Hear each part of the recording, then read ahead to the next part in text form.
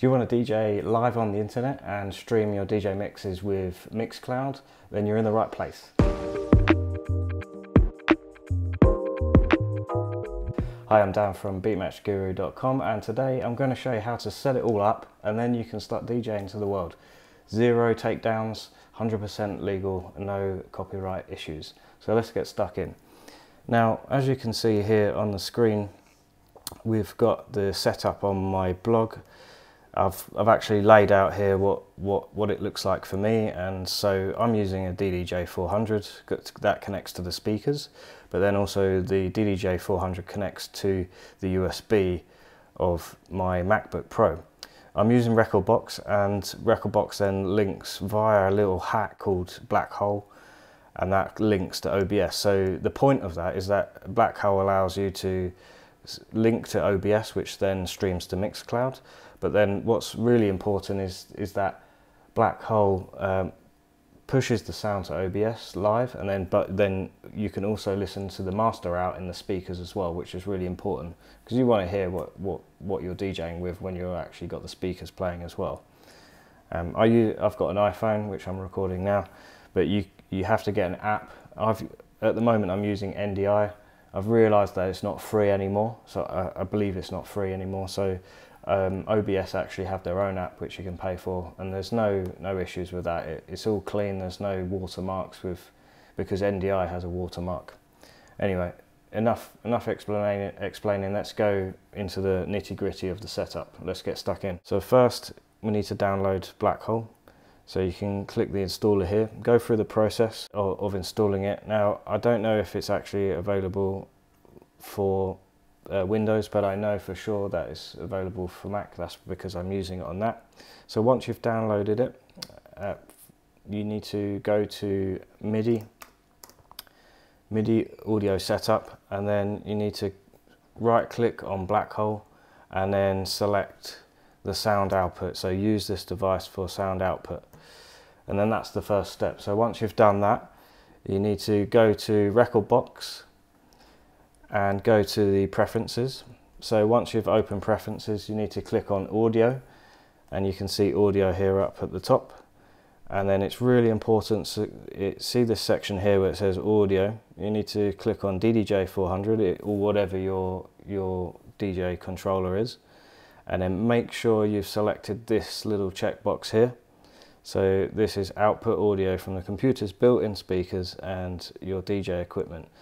So that's the bit where I was saying earlier where it's really important, where you can send the signal out through the speakers, which then goes to OBS, and then you can actually hear through the speakers at the same time. So that's the hack bit, hack over. Once you've done that, you need to get hold of OBS. Now I won't go into the ins and outs of downloading OBS, but once you've got it, I'll put the link below as well just to help you out. But once you've done that, there's two essential things as a basic setup. So adding the sources is really key. So you need two sources, and that source is the audio, which is the Rekordbox. So you can see here, I've put that's the actually line in. So you can click on the plus, which is an add, and then just look for audio input capture. So I've created one already, so if you double click on this, as you can see what I've selected. So the audio in is actually using Blackhole.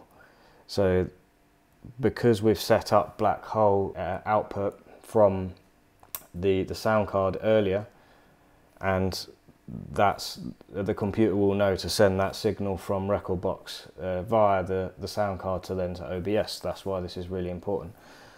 So the second bit is linking the video capture. So if you click on plus again, if you look for the video capture, the little camera icon here, so video capture device. So I've set one up already, so I double click on that, and then you can see it says Daniel's phone, which is me. That's my phone. And then if you've got it set up, you'll see the video here going streaming live. So that's pretty much it. That's all you have to do for that. Now, because I'm using Mixcloud, there's a little bit of setup for that you need to do. So go to Mixcloud and sign up to Mixcloud. That's really important.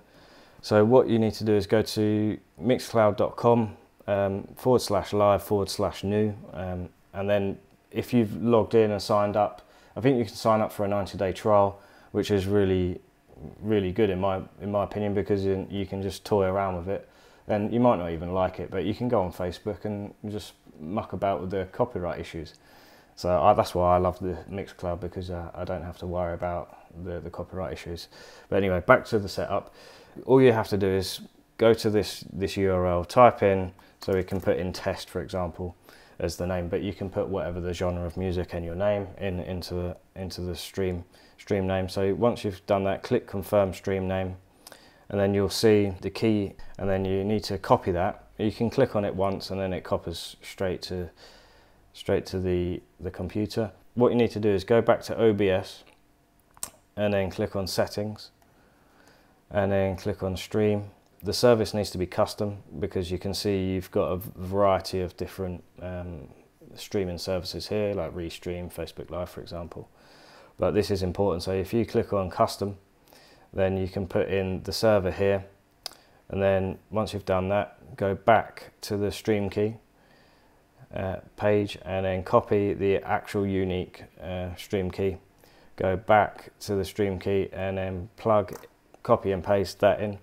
And what I do is I just click on show and just a double check, and it usually is right because you've copied it back in. So that's fine. But the unique thing that you need to know about each set that you stream live, you need to plug in a specific key every time that you generate a new key, and then you have to plug this in every time. It's a bit of an annoyance really, but it serves a great purpose, and I'm sure Mixcloud will sort this out in the future anyway. So that's job done. Once you've got everything set up, all you need to do is to click start streaming and it should be fine. One thing I would say is to double check that the DDJ 400 you can see here, you need to make sure that there's levels coming in. I've made the mistake where I've not put the settings for the audio sound card, and that's not worked out very well. I've been live streaming myself, just not bopping along, which is very stupid. So make sure that you set that up and double check that. Always sense check everything. And then yeah, once you know that the camera's working and then the audio's coming in fine, just click start streaming, and what you'll see is you'll see yourself coming live, and then you just have to click on the green button that says go live, and then you're ready to go. You can just start DJing to your heart's content. I think the added bonus that you can start doing with these sets is to click on start recording.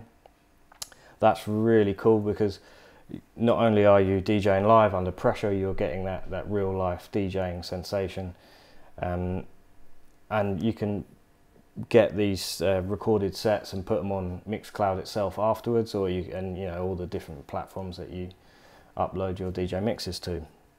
So I hope that was really helpful. That's hopefully my simplistic way of doing it. It's taken me quite some time to figure this out. Get DJing, enjoy Mixcloud. It does cost a bit of money after the 90 days. I think it's $9.99 a month, but give it a try, see how you get on.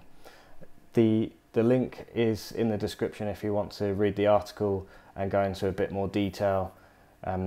It's actually a lot more in depth than what I'm explaining, but yeah, that will give you the ins and outs. Also, you can Google Beatmatch Guru and type in any DJ tips that you'd like to find out. Also subscribe and like this video if this is helping you out. Enjoy DJing on the live stream, guys. Thanks for watching.